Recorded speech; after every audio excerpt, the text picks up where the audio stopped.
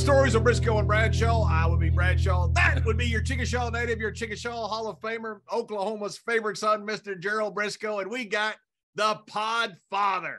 The man has revolutionized sports entertainment podcasts, sports podcasts. You go through his life. He's one of those guys that hadn't been successful, has been incredibly successful at everything he's done.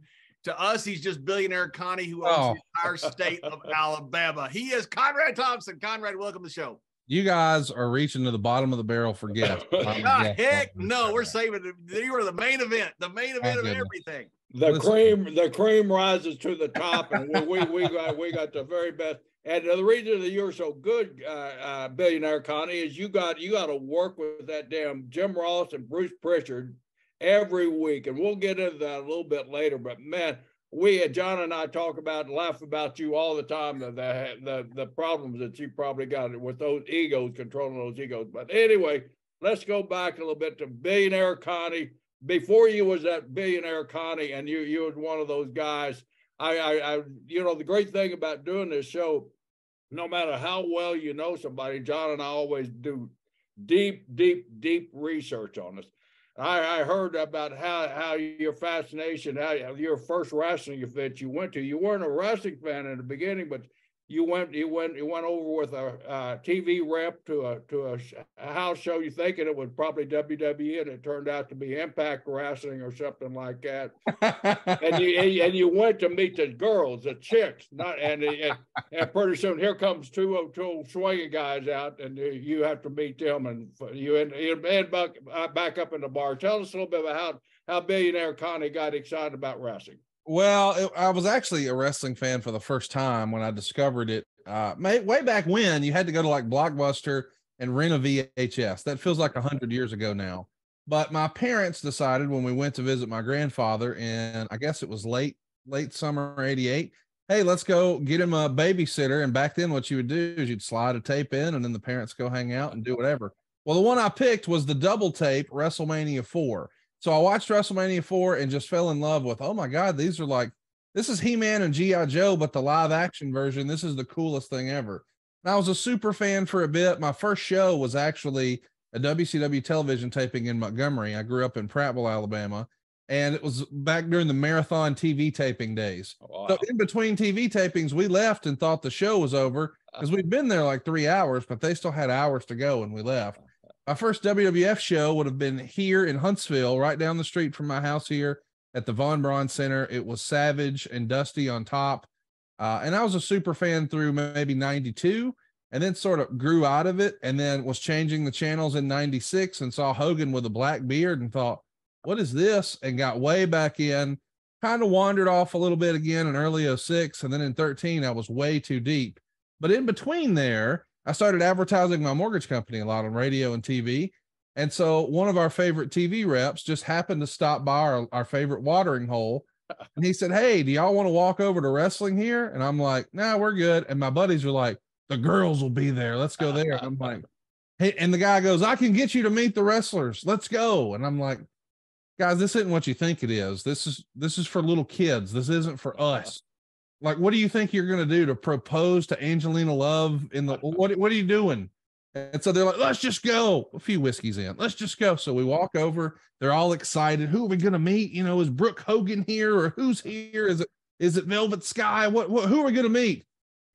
Abyss and AJ Styles. And then we walk back to the bar. And by the way, they were great, but they're probably thinking they're coming to meet Make-A-Wish kids or something. And it's me and two of my double stuffed buddies like, hello. I mean, so it was a little goofy, but it is what it is. With a few shots in them too, right? With a few shots in them, thinking, here's our shot. And I'm like, what's the upside? What's the angle here? But yeah, I got my friends backstage to meet AJ Styles and Abyss. I don't know why they'd be AJ Styles and Abyss be disappointed. You got a couple of guys who aren't really fans that are drunk backstage. Yeah, that's probably fine, right? How you doing? And who are you? Exactly. Yeah. Hey, did you ever hear this? I'm sorry, I digress, but did you ever hear the story when Hornswoggle met The Rock and The Rock thought he was a Make-A-Wish kid? Yes. What a great all-time story. Hornswoggle is the greatest thing ever. He really is. I love Hornswoggle. How could you not? Yeah, we had him on Conrad. He was so funny. He told some of the ribs, you know, the little guy, he had so many ribs pulled on him because of his size, but you know, no, because he's mean. Because he's mean, but don't be deceived by his size, because he is a mean little SOB boy. He wanted to fight me several times and leaving the bar for some reason. I can't understand why. That's amazing. I would love to see you guys in a wrestling match. We got to make that happen. Who's you guys? John and you and Swoggle. That's Mr. right. Brisco, come on, make him tap. Brisco, you talking about your last match? Oh, that's it. That's why we're here today, Mr. Brisco. I just purchased today with the keen eye of Mr. John Layfield. He purchased the domain, went to GoDaddy.com, Brisco'sLastMatch.com. It's happening in Iowa in July. You don't want to miss it. Tickets are on sale now. Yep. Bingo. Speaking of July, man, what a night! What a night that's going to be. I'm not even going to add credibility to that statement there, because I think I've passed the age. I know the guy that had his last match that Conrad made a fortune off of and didn't share. But I'm not going to get involved in that. I'm too old. I recognize I'm too old. I have no illusions of grandeur anymore. I went out doing a job, and that's how I want to go out. Wait a minute, Jerry. Last time you and I were out down in St. Louis, you challenged me about 2 o'clock in the morning. So don't tell me that you're out of the business. Let's do it. Well, that's 2 o'clock in the morning. You know, evil demons were possessing me at that time there, and you kept egging me on. You kept punching me in the face or something like that. And I finally, all right, John, there's a ring right there. Let's get in it. And you refused to get in the ring with me. Well, yeah, out of respect for you, Mr. Brisco, you hired me. And the fact you've stretched me about 2,000 times. Thank you. But anyway, Conrad, Waterloo, Iowa, coming up. What a weekend we got in store for you. You're our guest of honor there. You're getting the Gordon Soley Award, and the past winners of it was Gordon Soley himself and Jim Ross, and now Conrad Thompson. Imagine Conrad Thompson with those three names. Did you ever think that growing up in Alabama? Wow. No, and when you called and told me, I thought you were asking me to attend to support someone else. Like, what the hell am I doing in the Hall of Fame? I don't think I belong, but when you're invited, there's only one answer, and as Mr. Brisco said, it's yes. So yes, and thank you. I appreciate the opportunity. Well, thank you. But this is an honor that you know we installed about 3 years ago, and we have the Jim Melby Award, which, you know, for people that they're right about wrestling. You know, but you know, it's modern times now. There's so many different ways of getting your wrestling news now, and you know, the podcast, the old dirt sheets are gone now. Now it's podcasting, and man, you're the creator of that. So we added this award so we could include the podcast, the electronic part of it. You know, not just the writers. We still have the Melby Award, but we added the Gordon Soley Award so we could add guys like you. And after we, you know, we'd been kicking ourselves in the butts if we hadn't added Gordon Soley and Jim Ross, the first two, you know. There was talk about you beating out Jim Ross last year. Oh, come on. You should discuss that on your podcast. Oh, mention it in passing. Like, hey, JR, did you know that I was actually almost ahead of you? My goodness. What's wrong with y'all? Y'all are trying to get me in trouble. Yeah, well, of course we are. That's what we do here. So anyway, the vote come up, and then this year it was unanimous. Last year when we put you up against JR, I got to tell you, you didn't get a lot of votes against JR. As I shouldn't. But this year, you know, JR, and I kind of stacked the deck where there wasn't no JRs involved in it, so we could kind of get you. Well, thank you. But anyway, it was unanimous vote for you. Everybody has tremendous respect for what you've done, because, you know, like I said, times have changed. You don't only get your wrestling news now from a sheet. Now you can turn on Conrad's Empire there any day of the week and get firsthand knowledge of what's going on there. So congratulations, you were unanimous in the choice there. Everybody's looking forward to meeting you up there, Conrad. It's going to be a great weekend. I can't wait to be there. I've never been. My whole family's coming. We're excited. And I got a ragtag bunch of friends who are going to come, and we're going to invade Waterloo. It's going to be fun. And awesome. You've got a wonderful person inducting you, and one of our good friends as well, Mr. Brother Love, Bruce Pritchard. Absolutely. Who better? You know, when I wasn't sure if that's even a thing you got to do. So I talked to some of the organizers there, Mr. Troy, and he said, yeah, you can pick who wants to induct you. And I said, well, the Bruce Pritchard show is really what got all this rolling. What about Brother Love himself? And he goes, oh, that'd be great. And of course, I had to make sure I could clear it with the boss. And Bruce is coming. I can't believe it. Bruce and Waterloo. Here we come. Yeah, Bruce is excited about it too. Bruce has been wanting to come. I think if Bruce is going to go up there and really get on you about you beating him into the Hall of Fame. Yes. Yes. So we're going to have a ball up there. John has some special moments from Waterloo also that he probably won't share with you on air, but when we get off there, I'll be happy to share off air. You can share with Conrad what not to do at Waterloo. It's one of the greatest stories ever. Okay. Ever. I can't wait. And of course, Mr. Brisco was involved. Well, imagine that. So Conrad, I saw a thing with Warren Sapp the other day. He was talking about guys who first ballot Hall of Famers, defensive linemen, and he said there's only been 5. He mentioned the guys. I can't remember all of them. You can go off the top of the list. You can figure out who they are, because they're talking about Aaron Donald.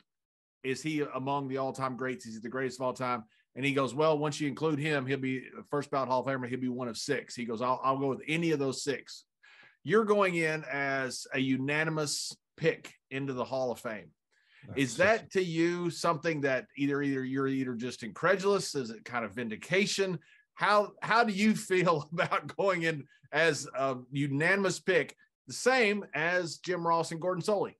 Unworthy. It doesn't feel real. I'm just a fan, and I'm just happy to be here, and I'm just having fun and trying to, create some moments and create a little community. And we've been fortunate enough and lucky enough to do it. I'm just incredibly blessed and thankful, but I still don't think I deserve it. I can't believe this is a real sentence. Like, if someone was in my position, I'd look at it kind of sideways and say, does that guy really need to be in the Hall of Fame? But yeah, here I am, and I'm damn sure not saying no. So thank you. I'm glad to have the opportunity. Well, we think you deserve to be in there. I think it's an honor that's overdue, and I think it's well deserved.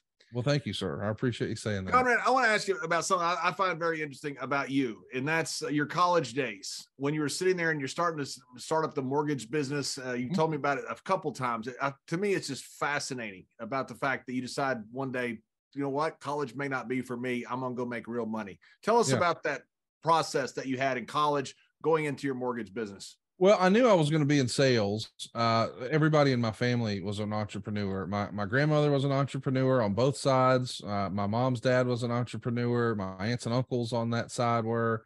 And then my mom and dad both had a couple of businesses. So I thought, hey, I'm just going to get into sales and do business. I don't know that I necessarily want to get a college degree and go work a job, but that's what you're supposed to do, right? So I was fortunate enough and lucky enough to get a scholarship to our local community college when I was a sophomore in high school. And I thought that would allow me to work in some of the family businesses, and I could just go do that. And so that was the plan. And then my second year, Van Scott, who was our business teacher, I took a lot of business classes with him at Snead State Community College there in Boaz, Alabama. He said something like, now listen, 5 years from now, if you work hard, keep your head down and your nose clean, some of you could make up to $35,000 a year. And this was September or October. And I reached in my book bag and I had my most recent pay stub and I had my year to date on there. And so after the class sort of cleaned out, I went up to Mr. Scott and I said, hey, I think I'm done. And he goes, oh, are you going to drop this class? I said, no, I think I'm done coming to school. And he says, what do you mean? And I showed him my pay stub. And he looked down and he said, son, you make more money than me. Why are you still here? And slapped me on the back. And that was it. And so I thought I had to go to school to learn how to make money, but I was already doing it with sales. And then I managed to move to Huntsville and got recruited into the mortgage business. And I didn't even know, I'm 20 at the time. I had just turned 20. My first day was August 27th, 2001. And just 2 months prior, I turned 20. And so when the guy's recruiting me, I don't even know how to spell mortgage. I don't even know there's 2 G's in it. But I'm used to selling people stuff. So I'm used to, when you sell someone stuff, it costs money. The idea that people paid a lower payment and saved money, and yet I still made money, just blew my mind. Like, okay, but normally I make a commission because I sell someone a car or a house or a boat or a whatever. So now they have a new payment associated with it. these people are saving money and I'm making money. And they go, yeah. And I said, okay, I quit. I'm doing mortgages now. So that was my first day. And I was lucky enough to not know any better. And I think that's been a big key to my success. And I want that to be the message. If that's what we're talking about today is entrepreneurship, is not knowing any better is a great thing. It's an advantage. Sometimes when you know everything, you kind of outsmart yourself and you tell yourself all the reasons it won't work. Well, what's wrong with just trying? What's wrong with just getting out of your comfort zone and just trying and doing your best? So for instance, that first day, I didn't know what to do. So when I got an application, I just kept working and got another one. So the little branch manager comes around, great guy, my mentor, Jeff, comes around and says, well, how'd we do? And I said, I only got 8. And he starts screaming, you got 8? And I'm like, yeah, I'm sorry. It's my first day. I'll do better tomorrow. He goes, you got 8? And I go, yeah, I'm sorry. This is my first day. I'll try to do 13 tomorrow. Tell me what I can do better. And he goes, you were supposed to get 1 and bring it to me. Most people only get 1. I didn't know that. I didn't know any better. So I got 8. So my second full month there, I set the all-time company record. And turns out I was okay at it. But the deal was, I didn't know you're supposed to get an application and then go talk to everybody in the office about it and then process it and figure out what program it should fit in and why and how and where. And then let's talk about the game last night and where we're going for lunch and let's go to happy hour. I didn't do any of that. I just sat at my desk and banged it out. And I managed to be really good at it just because I didn't know any better. So that's my message, I guess. So you closed 8 mortgages without approval from your mortgage company then? Well, I took 8 applications. So you didn't say, okay, congratulations, you got the mortgage. Okay. No. I just said, hey, I'll work on it and I'll get a plan together and I'll call you back tomorrow. But I literally didn't know what the hell I was doing. So Jeff had to help me structure all 8 and figure out what we could or couldn't do. I'm sure some were approved, some weren't, all that. But I wasn't worried about, I got one, now let's see what happens. Yeah. Like the deal is, like, if you're a fisherman, hey man, if the fish are biting, just keep casting. Yeah. Don't catch one and then go back in. What the hell? Just keep going. Let's keep going. So that was the deal. The fish were biting that day and I kept casting. What were you working for in Boaz in junior college? Business. I was going to get. No, I'm sorry. What's sales? Outside sales that you were? Direct sales. My dad had sold a bunch of different stuff. He sold tabletop advertising. He sold vacuum cleaners. He sold insurance. My whole family had just been littered with sales. I had an aunt who sold cars, so I knew it was going to be something sales. But no matter what it was, I just knew, hey, the people who make the most money in the world, unless you own the thing, are the salespeople. And that has rang true through my entire life. Like, the highest paid people in almost any industry I've looked at are the people who own it or the people who are dragging in the revenue, the salespeople. And I was glad to be one of those guys. And the pay stub that you showed the professor, where was that from? What sales were you working for then? Vacuum cleaners. Wow. Yeah. Selling them door to door, or how were you selling them? It was all based on referrals, but it was Rainbow vacuum cleaners, the ones that had the water in the bottom instead of a regular bag or whatever. And, it was like October and I'd made 60 grand. So the guy was like 60 grand on vacuum cleaners at 19 years old. Yeah. Wow. Hey, Jerry, wasn't Vince at one time a vacuum clean sale? I believe so. I was a full of brush man back in my college, in my freshman year of college. I sold full of brush. I moved to Oklahoma City and I got me a job with full of brush, and I got kicked out of every house that I went to, I think. I didn't do too well, and I got fired from that. That was my first job I ever got fired from, was being a full of brush man. So you had to have some talent there to close out or to take 8 applications for mortgages. Well, what's funny is I rewrote the sales book. Anytime you were trying to sell, they call it direct sales. So if you were selling, because I didn't do what like Kirby guys did and just knock on people's door. I would sell somebody one and they'd say, oh, my sister-in-law, Rhonda, she would love this. Go talk to her. So I did. But what I saw was everybody was just like reading by the book and they'd flip a page. And they did that whether they were selling cookware or they were selling vacuum cleaners or whatever. And I'm like, that's not how you sell. You sell by just having a conversation with people. I don't know what everybody wants. I need to ask questions. So my dad taught me very young, telling ain't selling. The idea being ask questions. And once I understood that, and the other thing he taught me is if you want somebody to do something, you got to make it their idea. So those 2 things I applied, and I totally rewrote the pitch book, and I managed to be decent at it. So I became a sales trainer and won a bunch of sales awards and training awards at 19 years old because I sort of rewrote the pitch book. But then when I saw mortgages, it was like, hey, listen, it was fine. It was fun selling vacuum cleaners, I guess. but that was the thing I think that made me successful in mortgages. So sometimes the thing you're doing isn't really the thing you're supposed to be doing, but it helps you get there. And that was at least my story. I mean, I only did it for 2 years, I guess. And then I was in mortgages and never looked back. Yeah, that's what we've always talked about on here is, the current group of wrestlers don't have that educational background of having to work in so many different places in territories and stuff. It's a big disadvantage. And it's much harder on the current group than it is on, say, me and Jerry's generation that had to work so hard to get us to a certain place. You had the same thing. You had a huge educational, you weren't going to college, but you were learning what you needed to learn selling vacuum cleaners. Yes. And a lot of it came from just talking to these folks on the phone, because we didn't door knock, as you said, like Kirby did or whatever.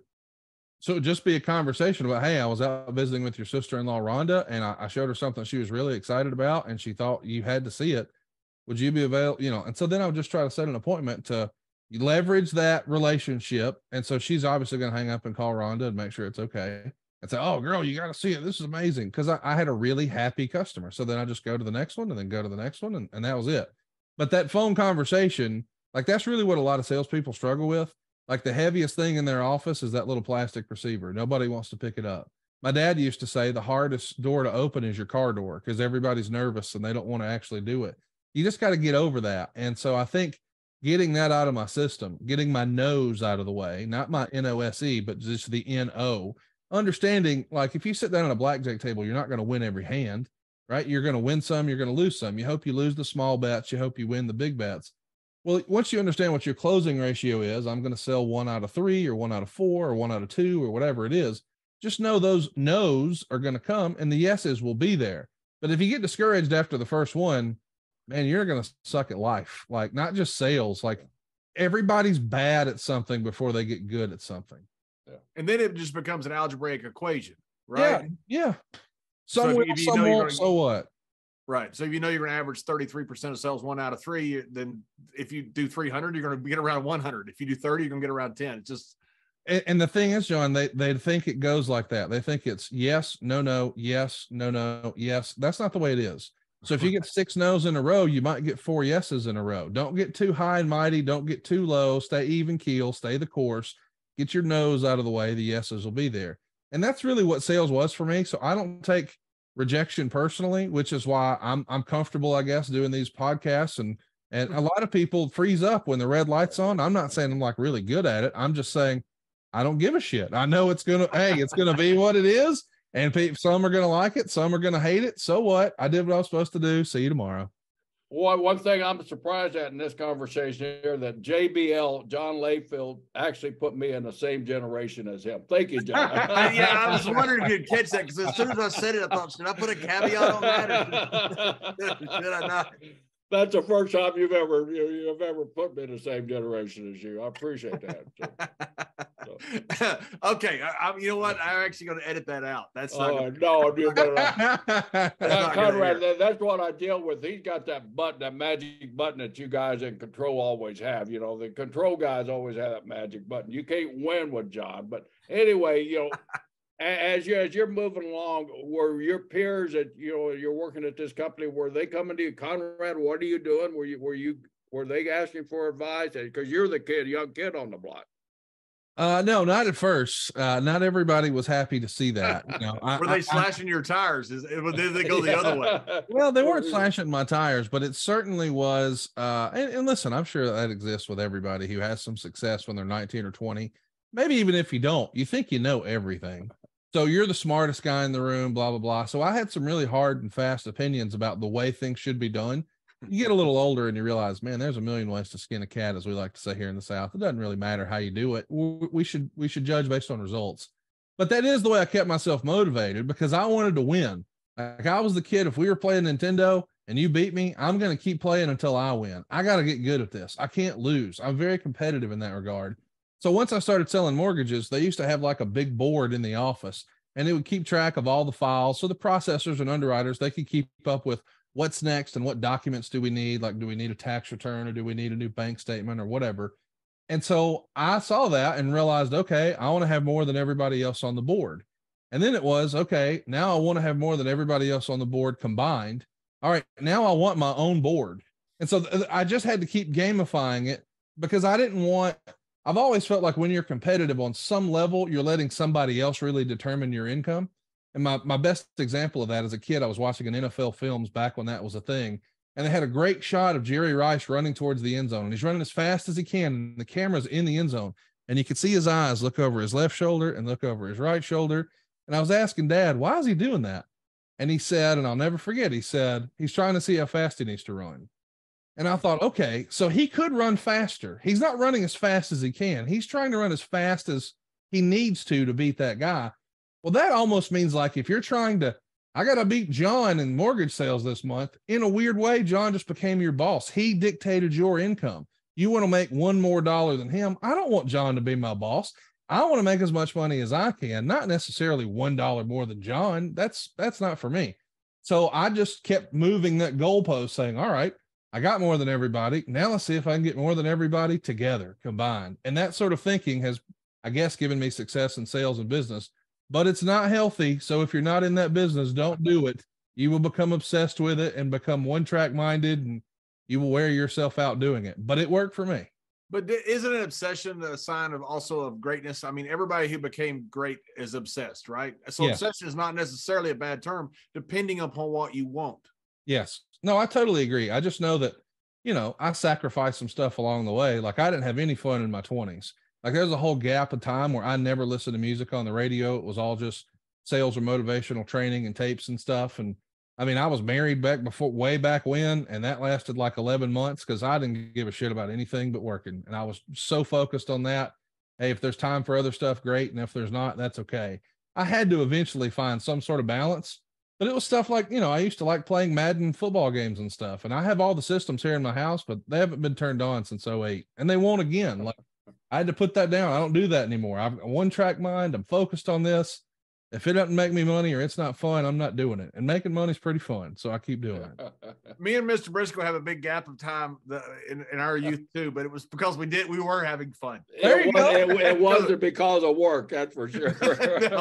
I did all that in my 30s, so I had a lot of fun in my 30s. You made up for it in your 30s. More than made up for it, yes, sir. Conrad, when you were 21, you're a couple months in the mortgage business, and you're the number one selling person after a couple months. Was there animosity in the office? Yes. All the old people hated me for sure. Yeah. And did it manifest itself in overt ways other than just the side-eye glance?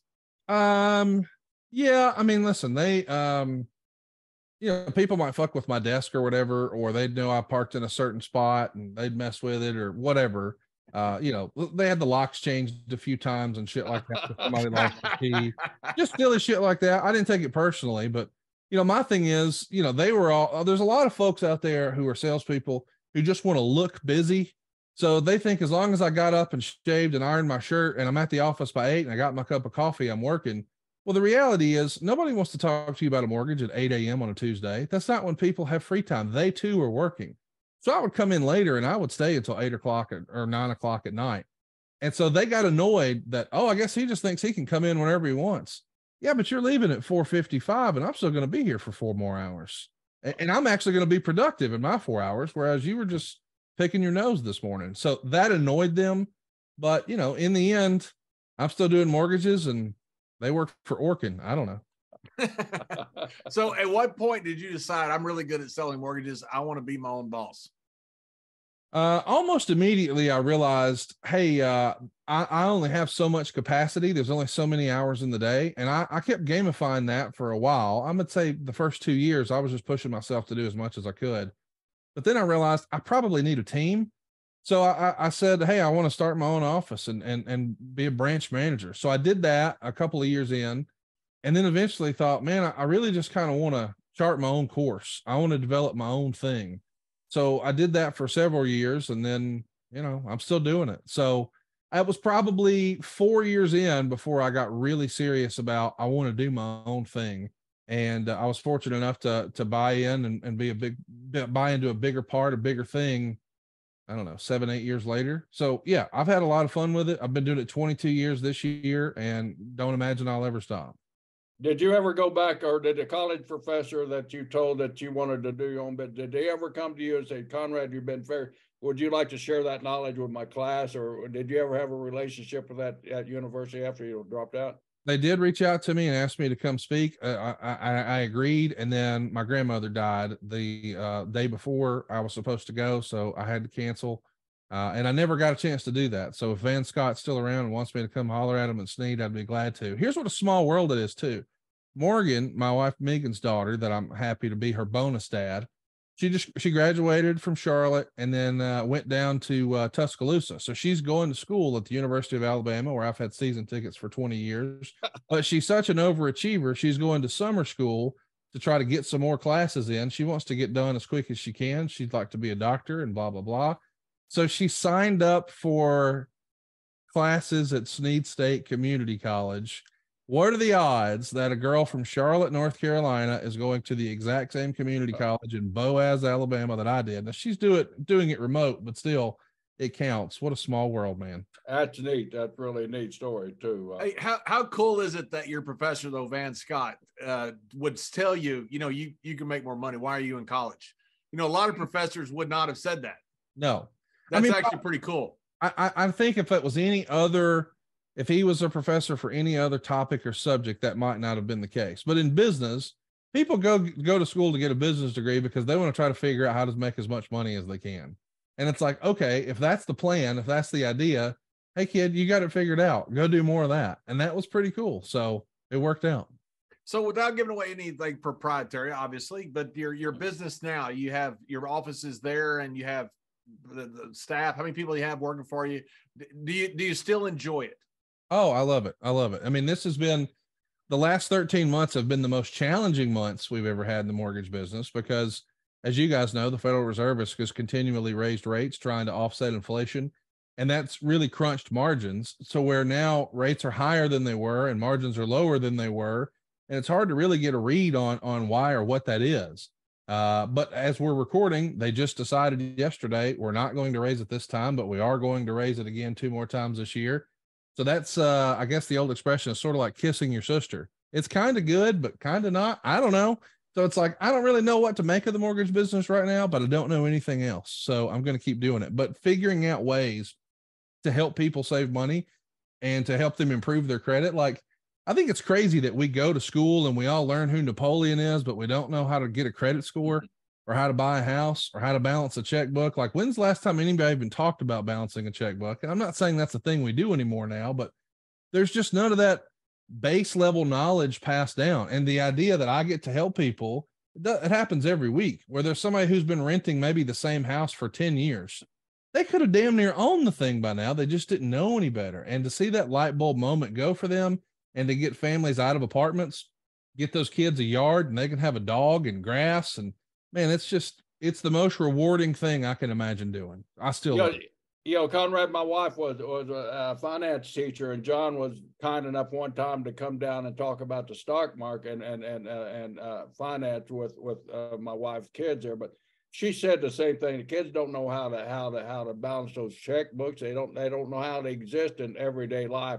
And that was part of her curriculum. She basically rewrote the curriculum that in the course that she was teaching there to teach them how to balance a checkbook, to teach them the everyday thing.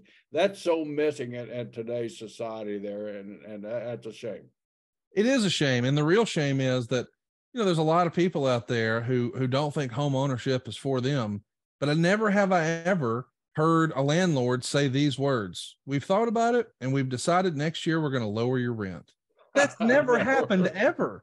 Like, it just goes up every single year. And you got to decide what side of that table do you want to be on? The guy who's getting paid more every year or the guy who's coming out of pocket more every year? Because home values typically go up every single year. I know there was the 2008 anomaly, but it hasn't happened before or since. It's still a very safe real estate investment, or maybe the safest investment I know of. But a lot of folks say, well, it's not for me. And they just continue to flush their money away, not knowing you can write off the interest, the home values go up, you can depreciate stuff, blah, blah, blah. So I just love helping people figure that out, especially folks who think, well, that's not for me. Yes, it is. It's for everyone. Like when people come try to sell me advertising, they say, who's your target demo? Adult humans? Yeah. Everybody needs a place to live, man. Everybody, yeah. Yeah. So Conrad, you're selling this great product. You're doing incredibly well at it. Why would you get involved with a podcast? Total accident, man. You know, I was sort of a lapsed fan in wrestling. I was out in Vegas with some of my friends at the end of 2012. We were out there for the UFC, and I'm just scrolling eBay on my iPad, just killing time until we're ready to go to the fight or whatever we were doing. And I see that someone was selling an actual Ric Flair robe, like not a replica, but like the real one from TV. I thought, man, that'd be like owning one of Elvis's jumpsuits. That'd be like the coolest thing ever. Because I knew, I mean, I had the house I'm in now, and I've got like a sports memorabilia room downstairs with like some Tyson trunks and Ali trunks and a bunch of jerseys and baseball bats and all that. And I'm like, man, that'd be cool to have one of these robes. So I start negotiating with the guy, and I got it. And so now that I get it here, it's like, what the hell do you do with this now that you have it? Like, it was cool to get, and I love the chase, but now that I have it, like, how do you display this? Like, there's a case you can put jerseys in or bats in or balls in. There are no wrestling robe cases. That's not a thing. So I'm like, I guess this sounds stupid, but maybe I get a mannequin. But then it would be like, well, that'd be kind of weird. Maybe I need a replica belt for it. So I messaged a guy. I did a little research and found Dave Milliken, who, as it turns out, lives in Tennessee, not too far from me. And I said, hey, man, I'm looking for the most authentic big gold belt. And he sold me one. He said, okay, well, you can take an order and make a deposit and all that jazz. And so the next day I'm just scrolling his pictures on his website, and I come across a picture of the Ric Flair nameplate, like the original one, the real one. So I reach out and I said, hey man, hypothetically speaking, do you have that? And is that for sale? Cause I'd be a buyer. And he goes, no, unfortunately my friend has it and he'll never sell it. And I said, okay, well, hypothetically, if he changes his mind, here's how much I'd offer. 2 days later, he says, hey, turns out never sell it is today. Here's his information. So I bought the nameplate. So the guy was Dick Bourne, and he wrote a bunch of books on classic championship belts. He's even actually in the Waterloo Hall of Fame. He got the Mel B Award. So the 10 pounds of gold book they had done a few years before. And he said, I always wanted to do the big gold book. If we ever find the big gold belt, will you let me photograph it and loan me this nameplate? I go, yeah, but I'm going to find it. And he said, how do you know? And I said, I don't know. I just know I am. So I started looking and I found it. And then I found the original leather and I put it all together. So through this process, I just got back into wrestling sort of accidentally. I loved the chase of finding this old memorabilia. And they were doing a Kickstarter at the time to raise money for an ECW documentary called Barbed Wire City. And John Filipavich put it together. And one of the top perks were, if you're like the top donor, which I think was $2,500 or maybe it was $5,000, whatever it was, you not only got a private screening of the movie before it came out and a bunch of posters and other blah, blah, but they'll bring an ECW wrestler of your choosing to your house to screen it. And I grew up a big ECW fan. And I'm like, man, that'd be awesome. So I did it, invited like 8 of my buddies over. Shane Douglas came over, watched the movie with us. We got to pick his brain for a bit. And I was like, man, that was kind of fun. That was like a shoot interview with no cameras. That was pretty cool. And somehow, some way, I got introduced to Jim Cornette, who then introduced me to J.J. Dillon, who then introduced me to Ric Flair, blah, blah, blah, blah, blah. And so I became pals with Rick. Unfortunately, it was around the same time that Reed had passed away. Rick was probably drinking too much. Rick was probably looking for a friend. And one of my buddies said, hey, man, how many times are you going to go to Atlanta and get drunk with Ric Flair? Every time? I'm going to go every time. This is super fucking cool that Ric Flair wants to get drunk and watch the draft with me. I'm going. So we're hanging out. We become buddies. And he says, hey, man, my agent, Melinda at the time, got an offer from CBS to do a podcast. What's a podcast? So I explained it. And he goes, show me on my phone. And I show him. Can you make any money with that? And I said, well, I think so. Here's the way it works, blah, blah, blah. So he signs the deal, is a little nervous about it, and calls me and says, it just feels weird to just talk into a microphone. And I'm like, what do you mean? You're Ric Flair. That shouldn't be an issue for you. He goes, no, I want to bounce it off of somebody. Can you just come into the studio that first time and ask me fan questions just so I'm comfortable? I go, yeah, that'd be great. So I go over there and they have a board op and a guy named Seth who ran the whole thing. And they're like, who the hell is this guy talking about me? But I came in prepared. I had notes. It was a bigger font so he could see it. I had things bold and highlighted. I handed it to the board op. I handed it to Rick and I had one. And at the end of the show, they were like, can you come back next week? So I became an accidental podcaster. And after about 4 episodes, I realized, hey, wait a minute. I've been spending $100,000 a month to promote my mortgage company in Huntsville, Nashville, and Chattanooga. Everybody in the freaking world is listening to this and I'm not paying for it. I need to get licensed in all those other states. And I need to just double down on this because this is free advertising that I'll eventually get paid doing. And then I get to talk about my mortgage company for free. The light bulb went off and I was all in. So through Rick's show, I got to interview everybody: Jim Ross, Eric Bischoff, Tony Schiavone, Bruce Pritchard. And when Rick sort of lost interest in continuing podcasting, it wasn't fun anymore. It wasn't paying the way he thought it would, or whatever the case may be. I sold Bruce on it, and Bruce was like, okay, let's do it. And I'll be damned, it worked. We no longer did a guest format. We just did one topic, long form, enjoyed really fast success. And then I thought, well, if the WWF side worked, let's try it with WCW. So we do it with Schiavone, and then Bischoff, and then JR. And now I'm in too damn deep, John. I'm supposed to be doing mortgages, and I'm too deep. Well, Bruce told us the story about you and him getting. How did you get hooked up with Bruce? Was it through Jim Cornette or Ric Flair? Or Ric Flair. So he was on the Ric Flair. He was on Rick's podcast as a guest, and we had done the Cornette thing and done the Shane Douglas thing. So I said, "Hey, can you give me Bruce Pritchard's phone number?" So Rick texted me right away. So I called and pitched Bruce. Bruce came over. We shot the shit, had a good time. And then after all my friends left, he sat downstairs in my living room and looked over and said, "What the fuck do you do?" And I said, "What do you mean?" Because we have a nice house. You're not very old. How are you here? And I explained it. And so we talked about how that worked. And he kind of was looking for something to do and thought, man, we should figure something out. Well, then I was actually doing a recruiting initiative to grow new markets and new branches. And I said, hey, I'm going to have to shoot some video. Who better to produce these sales videos than Bruce Pritchard? So I flew him in. We worked on the project, held a big rally thing in Nashville, grew a whole branch. It was successful. And I said, hey, we need to do more of this. So he started coming in about once a month, spend a week with me. We'd work on different landing pages, shoot a bunch of different videos. It was working. But at the end of the night, after everything's done, we're finished with our work, I'd say something like, hey, man, what happened when the Radicals jumped from WCW to the WWF? And he adjusted in his seat and he goes, well, here's the thing. And he just starts talking. And at the end, I said, dude, that's a podcast. And he said, what? And I said, what we just did, if we were to recorded that, everybody would want to listen to that. He goes, no, nobody wants to hear my story. So I go, yeah, they do. They don't know that you have that story. They think they'd have to get that story from Eddie Guerrero or somebody else, but you know that story. You were there. We should do a podcast. And he had done one before, and he said, nobody's going to listen. You can't make any money. And I'm like, dude, you just got a t-shirt store on Pro Wrestling Tees. Let's just do it. You'll sell a whole bunch of t-shirts. You'll get your stories out there. Maybe we'll sell some sponsors, and then I can plug my mortgage company. And eventually I beat him down, and he said, okay, we'll do it.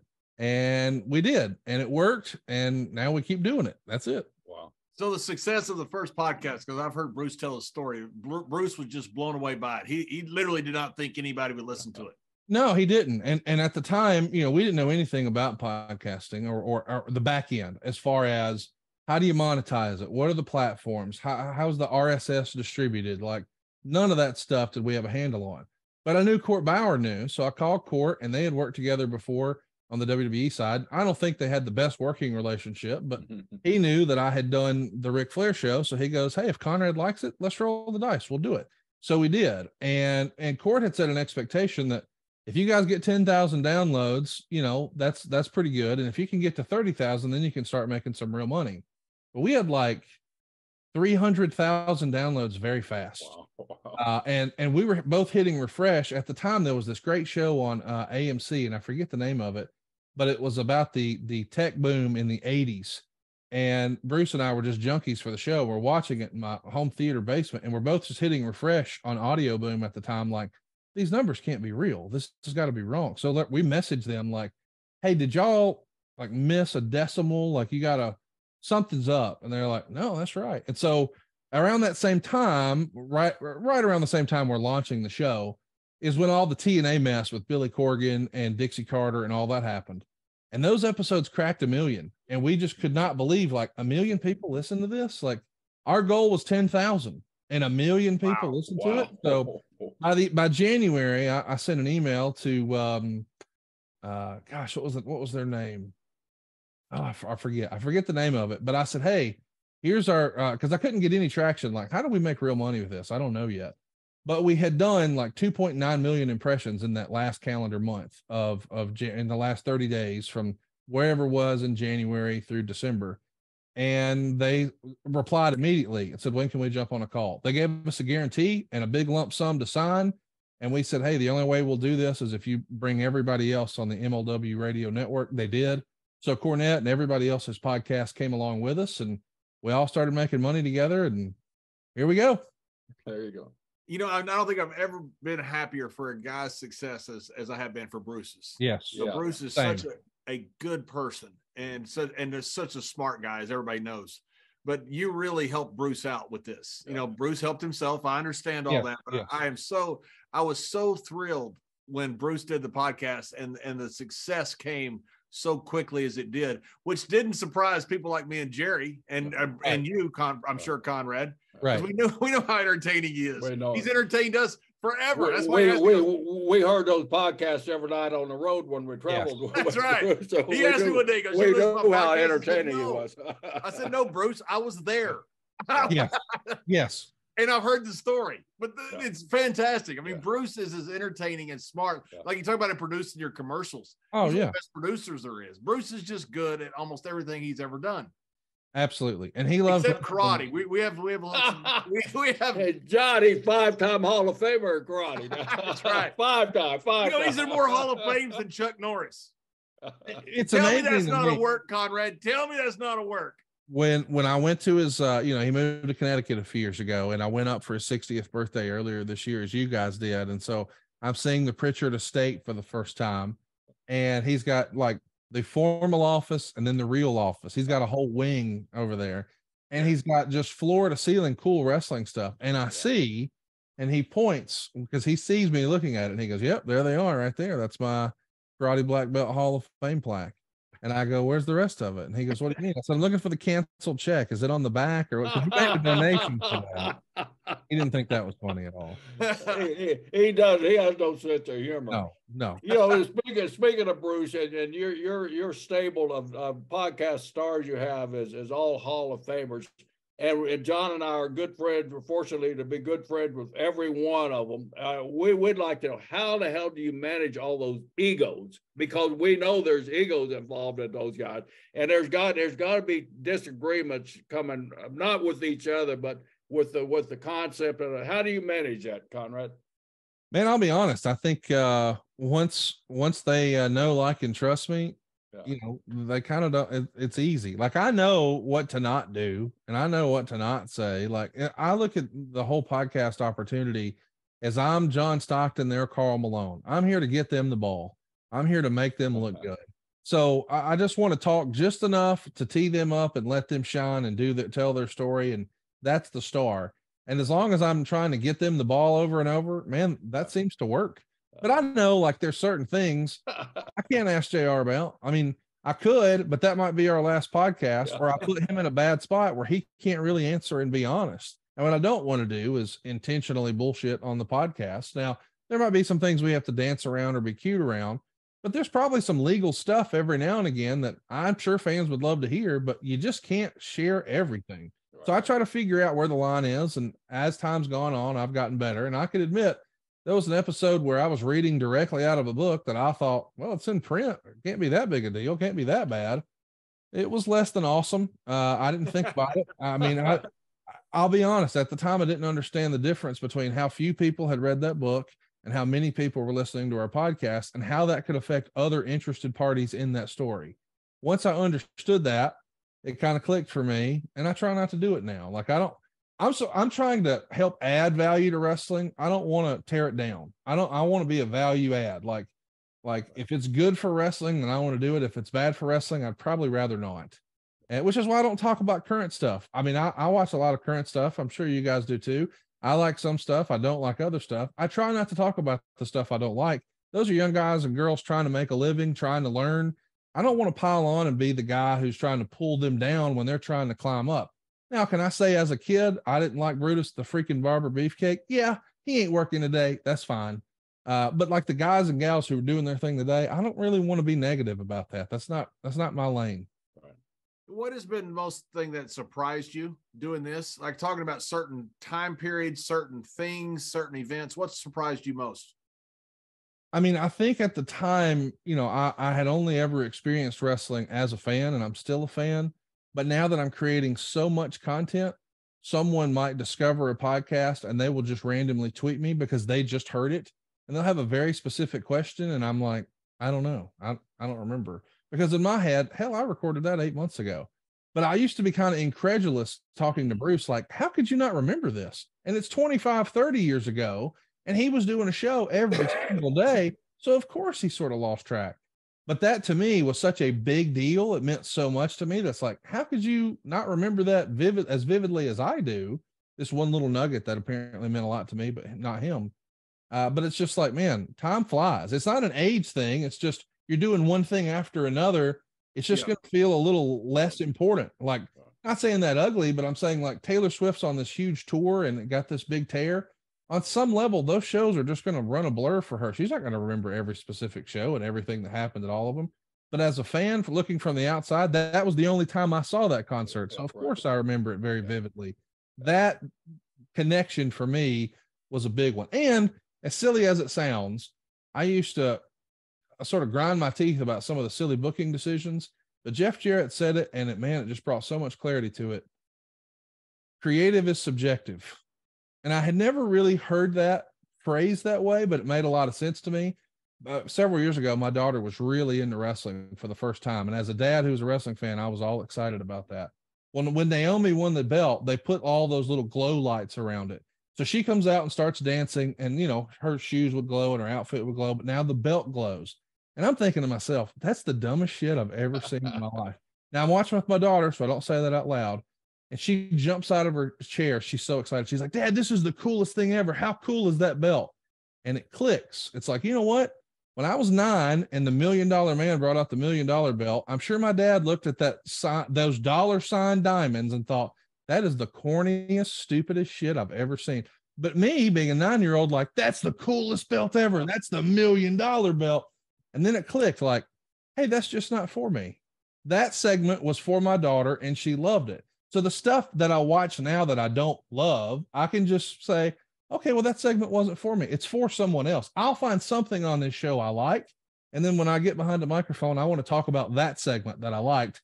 The other stuff, man, maybe my daughter or somebody else's daughter really loved it. It just wasn't for me. But creative being subjective is probably the biggest takeaway. When they go ahead, John. When they first come out with Jerry, when they first come out with the WWE Network, I half jokingly told Vince, please don't put anything about Bobby the Brain Heenan or Roddy Piper on there, please. Because I didn't want him to see that we're not near as good as those guys were. You've reinvented a lot of these older characters. Arn Anderson's one of the most entertaining guys that there is. Jeff Jarrett. There's not a bigger Jeff Jarrett fan on the planet than me. I think Jeff is so freaking talented. And Eric Bischoff, took WCW, no matter what you think about him, from losing money to this company that was making several $100 million. That's one of the greatest corporate stories that there is. Yes. But they were older guys. And I'm saying that because I'm same age or older than a lot of these guys. You've reinvented these guys, and people have been reintroduced to them in a way that you realize these are some really interesting characters. That has to be very fulfilling to you, for you to know this, and then now the world to come out and say, the younger generation to go, those guys were really cool. As a kid, man, I hated Jeff Jarrett. I mean, I even talked about him on Bruce Pritchard's podcast and called him the human fast forward button. I hated him. I hated him. But it wasn't until I got to know him, it clicked. It was like, oh yeah, silly. That was his job. He was trying to make you hate him. He did his job really, really well. But once I got to know the guy, Jeff Jarrett, I'm like, man, this guy has forgot more about wrestling than most people will ever know. I loved it. Incredibly smart guy. Yeah. But besides Bruce, my favorite story that I guess had a little hand in was Tony Schiavone. I mean, Tony Schiavone was completely out of wrestling, had nothing to do with wrestling whatsoever. Like, if a wrestling fan tweeted him, he blocked them. If they called him to his radio show, he hung up on them. He wanted nothing to do with wrestling. And now, man, he's like the voice of a whole brand and a voice of a whole new generation of wrestling fans. One of the most beloved figures in wrestling, but not that long ago, people had decided he's bitter and he hates wrestling, blah, blah, blah. Changing the narrative for him and Bruce, man, that's been the most rewarding part of all this to me. Yeah. Conrad, growing up, being a fan, and as in your next generation, staying a fan, getting close to all these superstars in wrestling, and getting inside of our business and learning our business from the insiders like Bruce, like JR, like Jeff, and like Arn and Kurt. Has it changed your perception of the business, or has it made you respect it more? Tell us a little bit about that. I respect it a lot more. I mean, I always respected it, but I respect it a lot more now because I can see the real struggle of wrestling is the travel. And I don't think that ever gets talked about enough. Like on some level, I'm sure a lot of guys would want to go wrestle for free. You're paying them for the grueling travel, that unbelievable travel. But yeah, the actual understanding of why things happen and there's more to it. I mean, I was at an event backstage at a WWE show 8 or 9 years ago, whenever Blackjack passed away. And this is when Bray Wyatt was super, super hot. And all of a sudden there's a whole bunch of commotion and people are running around.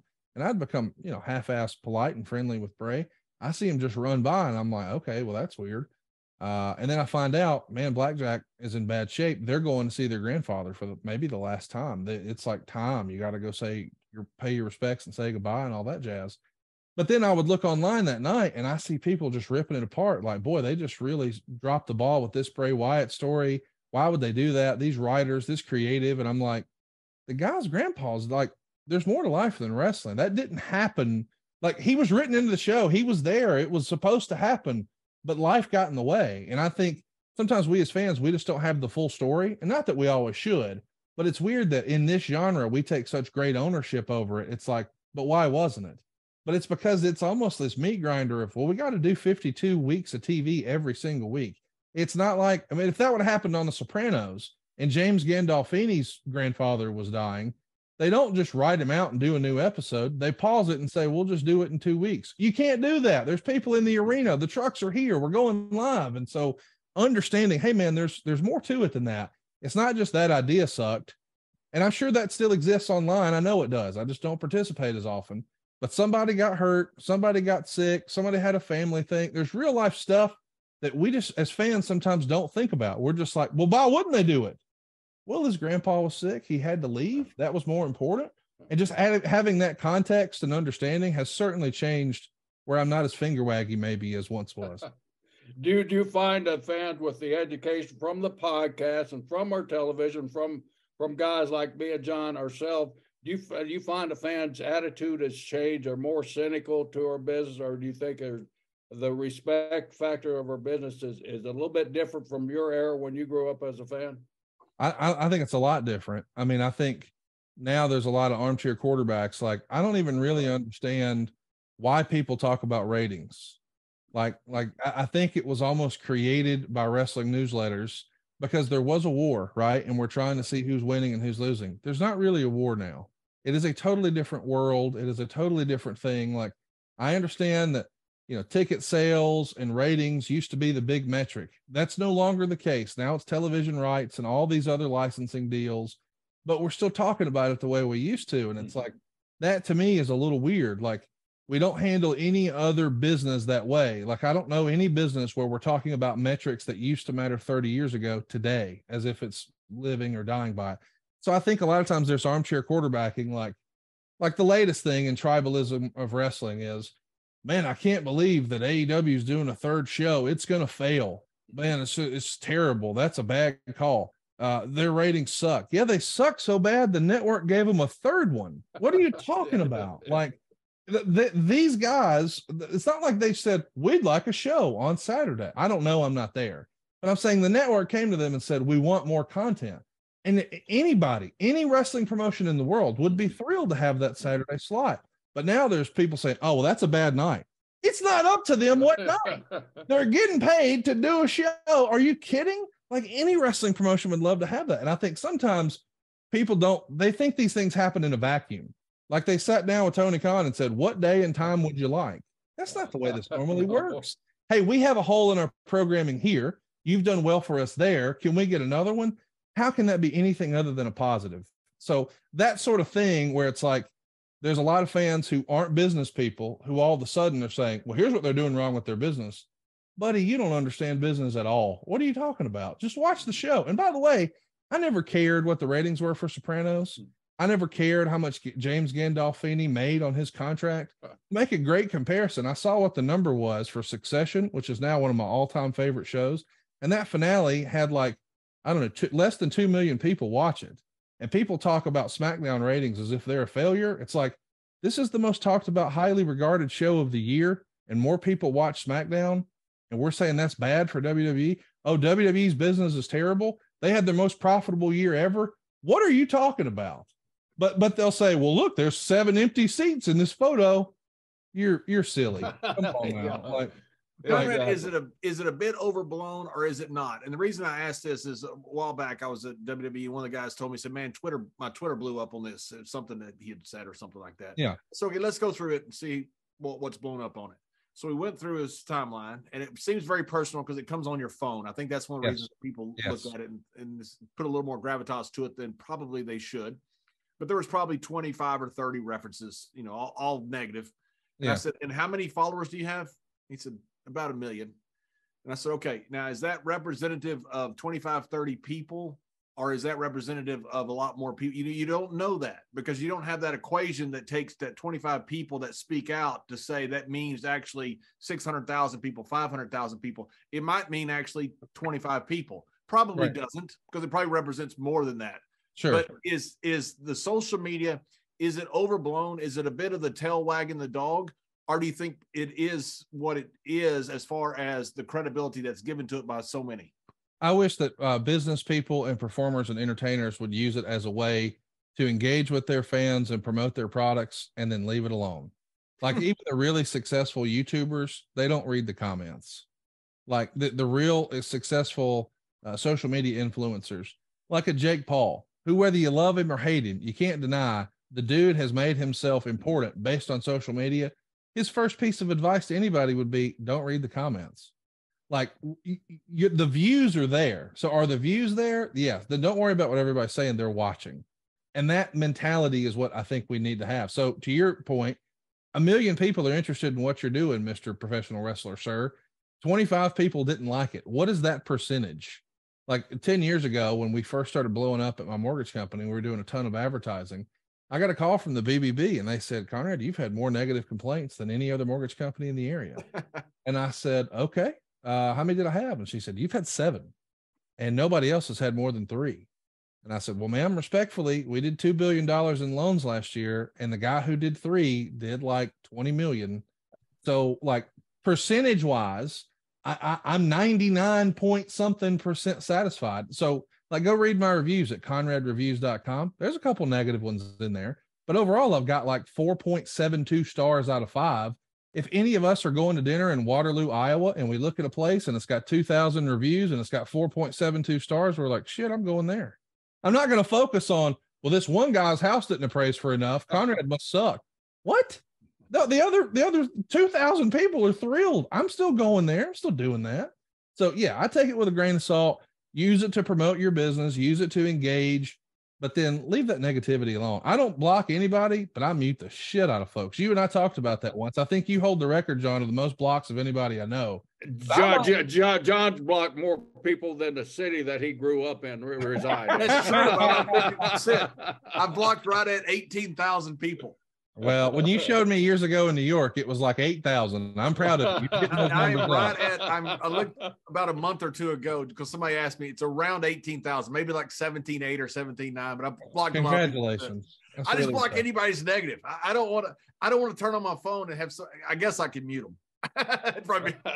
You know what's funny to me is when you have the conversation about, hey, why did you block me? Why did so and so block me? How about why do you care? Yeah, right. I'm friendly with Steve Austin, and I guess there was a comment on a podcast me and Bruce did once by somebody else, and he blocked me. And so then when I ran into him again, and whenever he does something cool, I'll text him and say, "Hey man, that was great, and I like your new show," or whatever. So then one day I run into him, and he's like, "Dude, you didn't tell me I blocked you. You didn't ask me to unblock you." And I go, "No." He goes, "Why didn't you ask me to unblock you?" I'm not an 8th grade girl, Steve. I don't care. Like, if you want to let me block me, I don't care.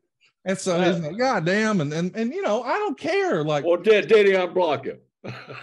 No, and I'm not gonna, he still hasn't unblocked you? No, and I'm not gonna ask. I don't care. Come on, Steve, unblock Conrad. Steve, please unblock Conrad. Well, I got one too. I live right down the street from Chris Jericho. Chris Jericho has blocked me, and I see him every week going up and down my street, not his street, because I've lived out there 10 times longer than he has. He waves and honks at me. His wife even waves and honks at me, but Chris has blocked me on. Do I care? I'm talking about it, so I must care, but it doesn't make a difference in my life. No, it doesn't. That's it.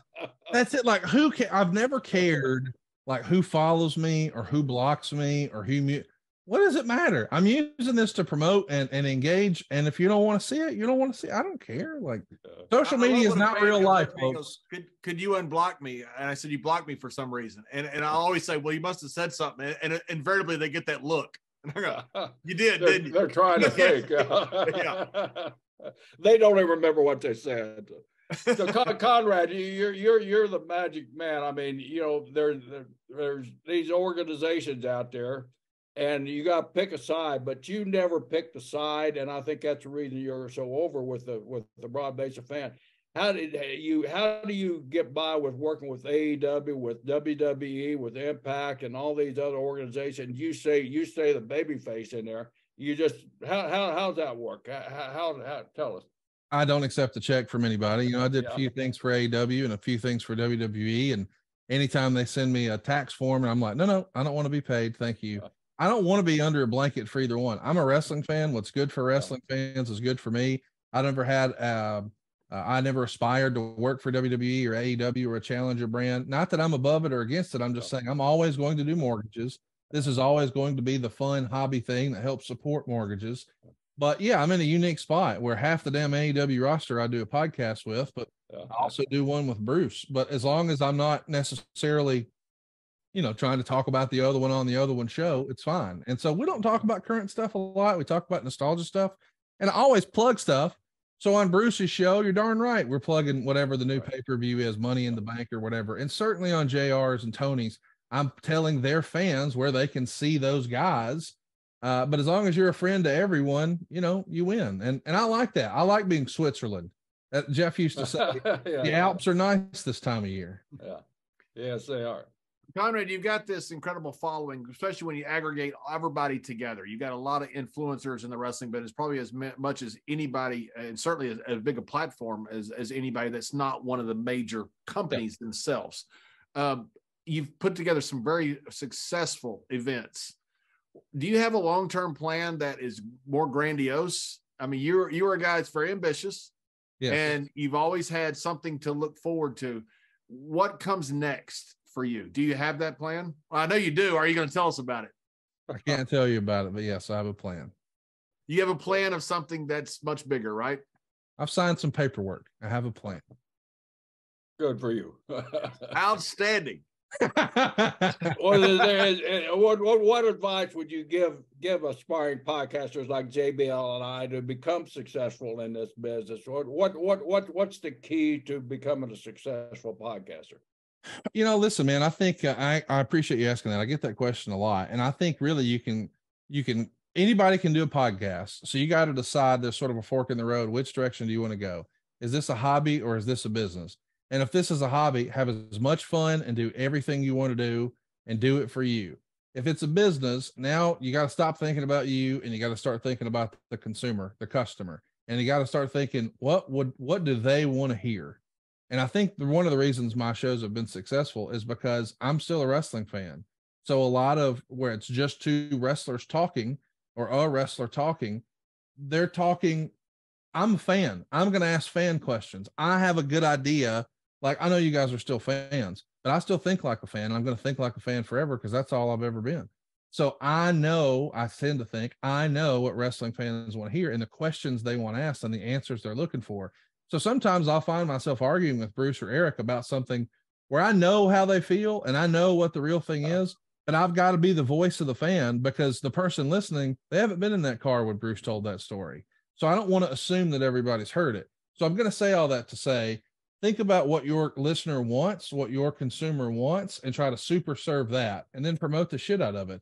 But the other thing is, you know, Zig Ziglar used to say, if we waited till all the red lights were green, we'd never go to town. Well, the thing is, I got to just start doing stuff. So if you listen to our early stuff and you listen to it now, it's evolved a little bit from my first show with Ric Flair to now. and they're a lot different. But I had to learn. I had to start doing stuff. So put yourself out there and really learn. But the hard work is never doing what we're doing now. Just talking. This is the easy, fun stuff. Right. It's the prep. It's the promotion. It's the strategy. So the little things like the graphics and the tweets and the polls and all of that stuff helped. But you had to have a plan and you had to have research. Like every time I sit down and record a podcast, and I mean every time, I've got tens of pages of notes just because I want to be prepared. I want to be well-versed in what we're talking about. I want to make sure we cover it thoroughly and I didn't miss something. And as long as you're doing that and you're putting the prep in, you'll be successful. Now, it might take a little longer than you imagine. I think a lot of people assume, because I've talked to people before, like, I'm going to quit my job and do this full time. That's not a good idea. I could have done that. I did not do that. Podcasting was not really a thing 15 years ago, not something where a lot of people were making money. I don't know that it'll really be a thing 15 years from now. It could continue to evolve. We're doing this with video right now. And a few years ago, nobody was really doing it with video. So I'm just saying it's going to continue to evolve. But so because of that, I don't know how long this will last. I mean, I take a look at look how popular DX was. We talk about that all the time with my buddy Cassio. That shit lasted less than 2 years. Like when I'm talking about when Road Dogg and Billy Gunn were really blowing and going as the New Age Outlaws, it was a finite amount of time and then it was done. And so I'm saying like a lot, even Austin's on top was what, 5 years? Like start to finish was like 5 years if you count the walkout and the layout. I mean, when his neck was out and all that. So it's like, man, I'm on borrowed time. Like how long are you in the NFL as a running back? 2 years, 3 years? So I started doing this with Bruce in 2016. I'm on borrowed time. This is supposed to be over anytime. So that's the reason I'm never stopping mortgages.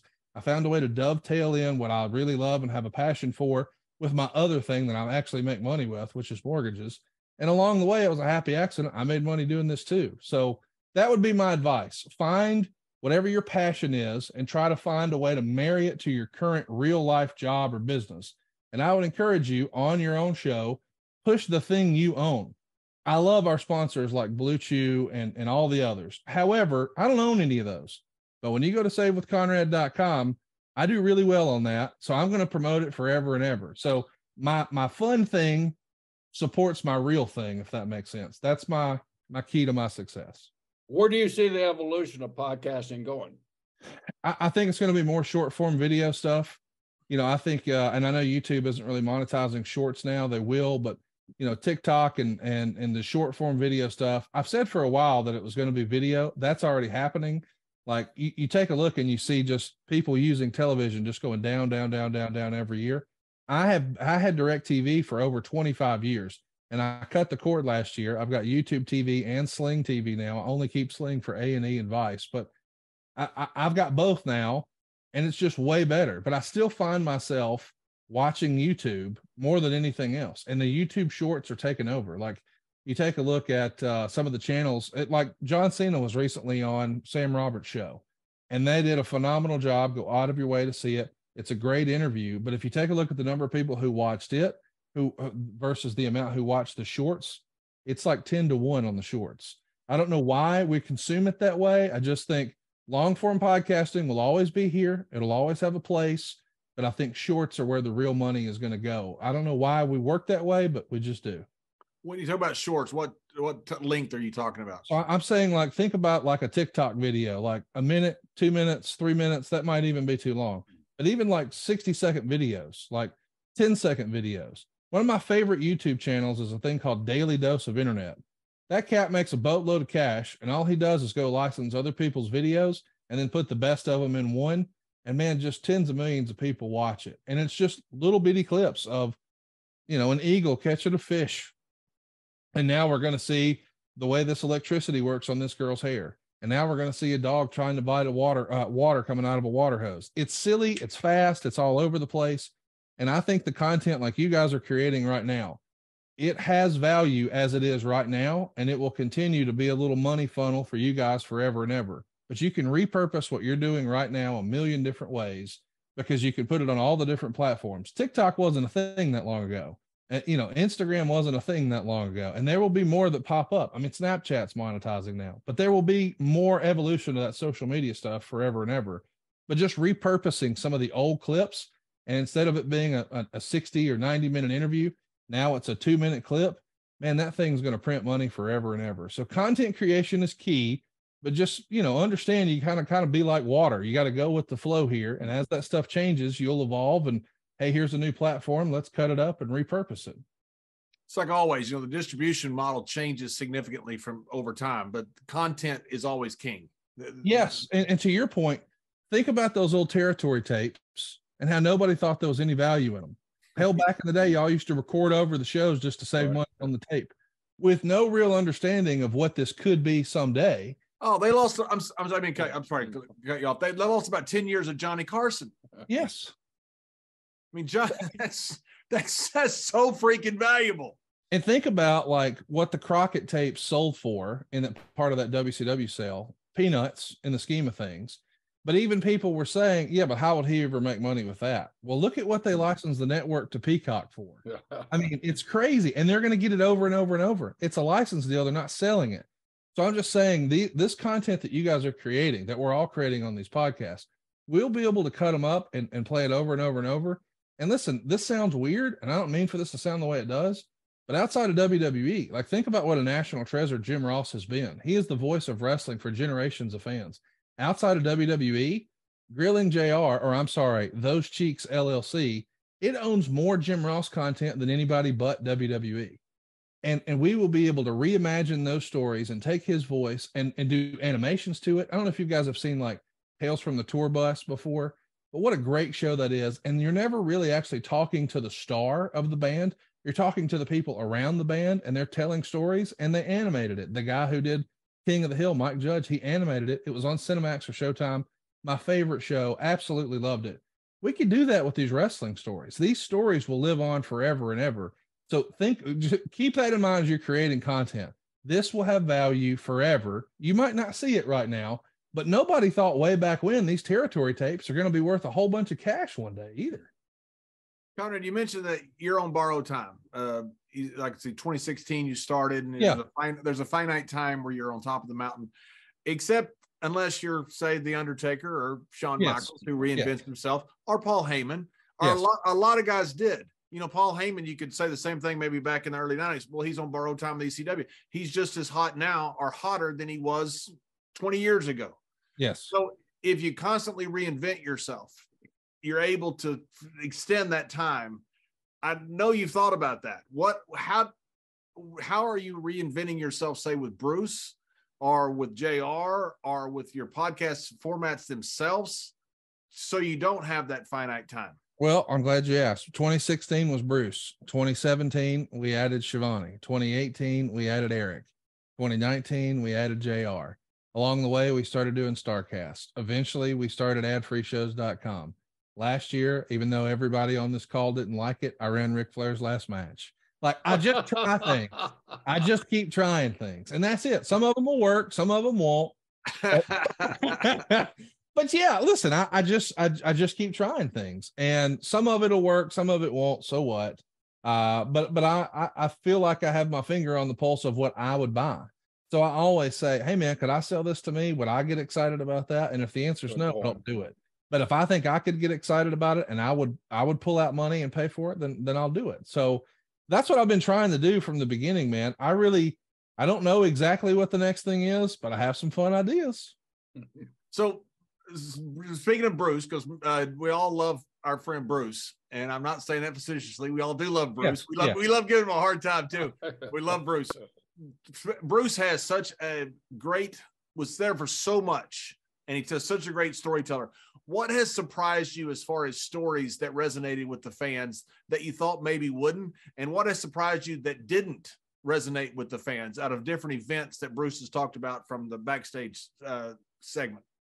The thing that surprises me that there's a bigger passion for is that new generation era when the WWF was down. So like I knew all the golden age stuff and the attitude era stuff would pop, but that sort of dead space in between where the business just wasn't as hot.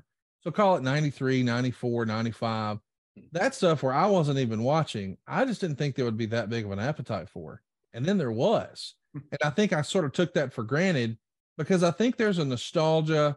And so like when people who don't know that my thing in podcasting is wrestling, sometimes people that I meet in real life, they'll say, "Hey, I heard you're a podcaster. What are your podcasts about?" And I say nostalgia, because I think that's really what it is.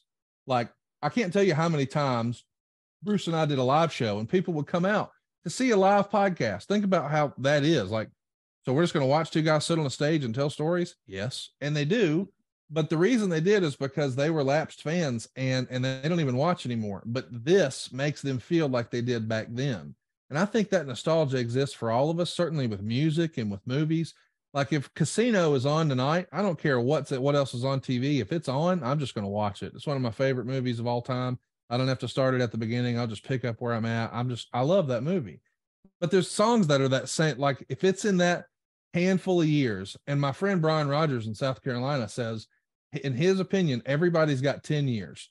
They have 10 years worth of music. That's their favorite. They have 10 years worth of movies. That's their favorite. They have 10 years worth of sports. That's their favorite. Like 90s NBA, I could talk about that all day long. The current stuff, I'd pass a test on it. I wouldn't get an A. But man, if you had a question about, what was the Magic doing in 1992 when Shaq came on, I know every player. I know what the record was. I mean, like, all that silliness, that's there for me. And I think that's there for wrestling too. So I think there's a whole generation of fans that era that wasn't a hit for me, man, that's in their 10-year wheelhouse and they just can't get enough of it. Conrad, you said you'd be watching that movie tonight. But if Alabama was playing Georgia, what would you be watching? Oh, Alabama, Georgia all day. Alabama, Georgia. Me and Jerry did one of Bruce's live shows. It was sold out. Bruce made a lot of money. We didn't get paid. But we got invited back to another show that we also did, and we didn't get paid for it. We didn't get paid. You're on the Bruce Pritchard program. I've been on that one before. Yeah, I'd say, Bruce, did you make a lot of money? He goes, "Oh, we made a fortune." I go, me and Mr. Brisco didn't get a check. He goes, No, you guys don't get paid. He goes, "But I made a lot of money." I love that. And that's the real promoter in him right there. Yeah. Conrad, sitting here watching you, and I'm looking back, and my eyes keep darting back to your trophy case back there. Out of all your, how many belts do you have? How many championship belts do you have? I think I have about 15. What is your favorite one of all time? The one What's your oldest also? The big gold belt is my favorite right there. That's the actual one from 1986. And then that right there is the WrestleMania 17 Big Eagle. So that's the Austin Rock World Title. Right. And right below that is the Macho Man's Intercontinental. So those are probably my favorite three right there. Wow. Great and collection. On the other end over there, that's Vader and Ron Simmons World Title. Yeah. The WCW belt. Wow, that's cool. I've got the old NWA US, the 10 pounds of silver, like Roddy Piper held and all that. So that's a cool one too. Yeah. We're speaking of football. When did you first become? I guess all your life you've been an Alabama fan, Crimson Tide fan, but you're now really involved in it. Do you do anything with the team down there at all nowadays? No. I've had the same season tickets for 20 years. Wow. Zone Section 7, Row 2, Seat 20 and 21. My dad have had them since they opened that up. Before that, we were GG 31 rows up. So yeah, we've just gone to the games as much as we could. My dad he's only been to one game since the pandemic. And it was kind of our thing. So I try to watch all the games with him. And every year I say, "Hey Dad, so-and-so is playing against Alabama this week. You want to go?" So I mean, I've only been to one since 2020, but it's still sort of mine and his thing. But in Alabama, man, football's a religion down here. Right. It's like, what's your name? Where are you from? Who do you pull for? And you have basically two options, Alabama or Auburn. We're in North Alabama, so occasionally you'll get a weirdo who will say Tennessee. But like around here, if you're like Marshall, I mean, you just get your ass kicked saying some shit like that. You got to pick a side, Alabama or Auburn. That's it. And so I was an Alabama fan because my dad was an Alabama fan, and he was an Alabama fan because his dad was an Alabama fan. So it's just passed down, and I'm thrilled that although I never went, Morgan does. And as my wife says, T-Town be getting them dollars. That is not a cheap school, but she's having fun. Who's your all-time Bama coach, favorite coach? Oh, I mean, how could you not pick Saban? Now, my dad would say Bear Bryant. Of course, I got a bronze thing of the bear downstairs, but I mean, Saban has done stuff that's just unbelievable. I think all time, it's probably Belichick and Saban as the two greatest football coaches of all time. And it's crazy to know they used to be on the same squad back in the day with the Browns. Like, how did the Browns lose those two? Should have won every game. Are you kidding? Like when you had Hallis and Landry on the same coaching staff, you know, Unbelievable. What are you doing? Unbelievable. Among my brother's prized possessions was a recruitment letter from Bear Bryant, by the way. He had a Bob Devaney, he had Bud Wilkinson. Of course, he signed with Bud Wilkinson, and I met Bud when he came to our home to recruit my brother. But my brother's prized possession was the Bear Bryant recruitment letter. Man, that's so cool. I would have loved to have seen that. There was an auction going a year or two ago, and they found an old Cadillac that had been abandoned, but in the glove box was the original title paperwork, and it was a Cadillac sold to Bear Bryant. And in the trunk was one of his old hats, one of the old hats still in the trunk. So they auctioned both off, and I was hanging in there tough for that hat. And then it got to like 37,000, and I was like, "Well, I love you, Dad, but 37,000 is a lot of money for a hat." So I didn't. We were in Alabama one time, Conrad, and I was out there cutting a promo for the crowd, and Ron was standing back by some police officers in the back. One of the police officers going, "You know, your buddy out there, he's really good. He's riles up the crowd good. He's really good." And then I said something about Bear Bryant, and he said the cop's face just changed completely. He goes, "You know, he ought to shut his mouth about right now." Yes, that's it. That's it, man. That's them's fighting words. Even now, like I would be willing to bet, and I'm not slamming Alabama when I say this because I've only ever lived here. This is home forever, amen. But nobody, I mean, more people know who Nick Saban is in this state, even our governor. Like seriously, if you just stop people on the street, you know, check the boxes of all the names you know. Saban number one, and then eventually maybe we get to KIV, but probably not. It's just amazing. You know, the national championship a couple of years ago was an SEC conference game. Yeah, it has been a few times. It's nuts. It's just a different level. That's why I'm a little worried about Tree gives me a hard time about my Longhorns going into SEC. I'm excited. You got to come to a game, man. I think we're both going to be trading back and forth with Texas and Alabama. We should do that. That'll be fun. It would be fun. Yeah, it may take Texas. They got so much money. They're, you know, I think they'll figure it out, but I think there's going to be a curve there that they're not quite prepared for. Well, here's what I know. It's two big programs, and it'll be two great fan bases. So the thing and the partying will be a lot of fun. Yes, it will. Hey, before we go, I got to ask you the most important question there is. Is Dave Silva not the greatest person on the planet? He is definitely top 5.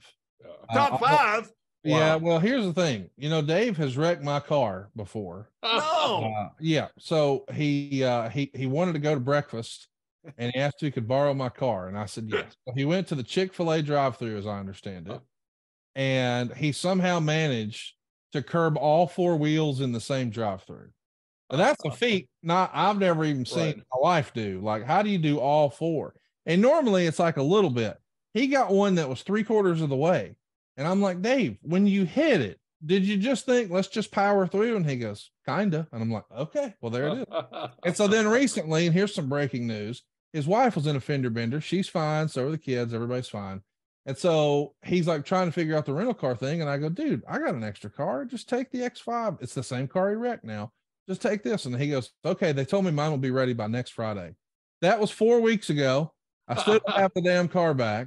So yes, he's been demoted from number 1 all-time greatest to just top 5. Cars and the Silvas, just oil and water. It's not good. I guess I should have opened up an annex up at Brisco Brothers Body Shop up in Huntsville, huh? Buddy, just for the Silvas, he'd keep just for the Silvas. Taker had agreed to sell one of his bikes, and he got some big, deal for it. He's gonna make a big deal about signing it and all that stuff. So, and Midian was out staying with him and took it on one little last ride and laid the bike over and wrecked it. Oh my God. Taker said Midian came back, and Midian said the same thing. He came back and goes, I'm sorry, I'll just leave. That's tremendous. Well, that's the way Dave tried to soft shoot with me. He goes, I might have accidentally sort of maybe scratched a wheel.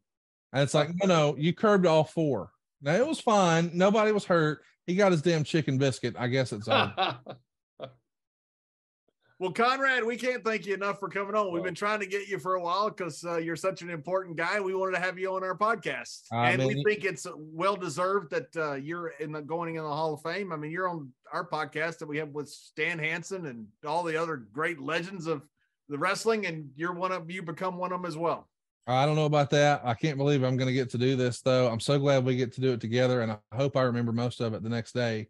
But Mr. Brisco, would it be possible for you to stretch my dad? You think you could do that? How old's your dad? He's younger than you. He can take Well, it. hey, he's too young then. I only, I'm gonna be like the Vern Gagne days. I'm only going to do guys that older than me, you know. I got you.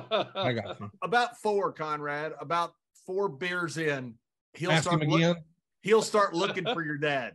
I love it. I'll give you that sideways look, right, John? Yeah. That's right. When he starts coming a little bit, when he starts walking at you almost a little bit crooked, you're like, run. Whatever you do, run. Set off the fire alarm, call 911. Most importantly, run. Because there's no talking them out of it. I would hear Bruce and JBL out in the hallway, and after we'd been to the bar, I'd say, yeah, you guys are too loud. I'd come out and I'd start walking. I guess I walked sideways when I'm a little wasted, and both of them would scatter because they didn't want any part of it.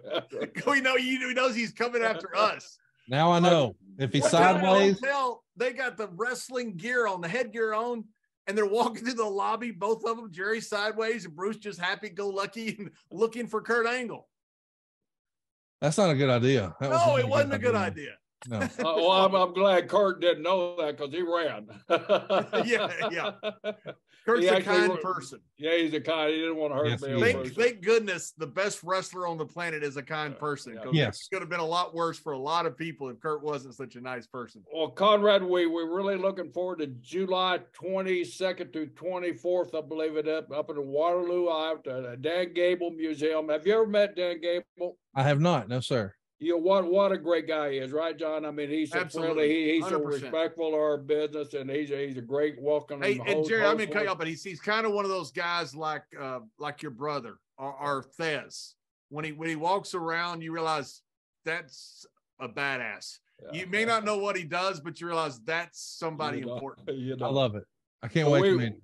We're looking forward to seeing you up there, and congratulations on it. We're all waiting to hand you that award. It's going to be a wonderful night. Thank you very much for being a participant in it. Hey, man, thank you so much. I'm just honored and humbled to even have the opportunity. And look at this, man. I got to come on you guys' show. Thanks for having me.